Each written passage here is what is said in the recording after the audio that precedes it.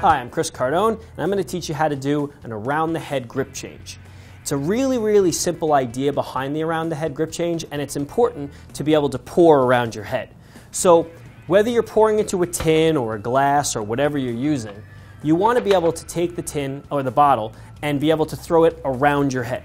Now, if you just take your bottle, bringing it around your head kind of looks silly.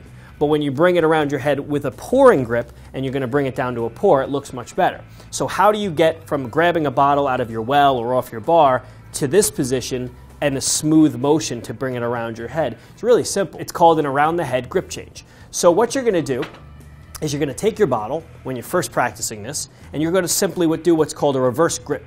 You're going to switch your hand around like that. And then you're going to bring it around your head and you're going to pour it into whatever item you're pouring it into. As you get more and more comfortable, you're going to sort of lead your bottle towards your head and let go as the bottle's in the air, and just simply switch your grip as the bottle comes towards your face. So you're going to take your bottle, catch it, and bring it around like that. So you're going to take your bottle out of your well, you're going to throw it up, switch your hands, and come around and pour. And that's called an around the head grip change.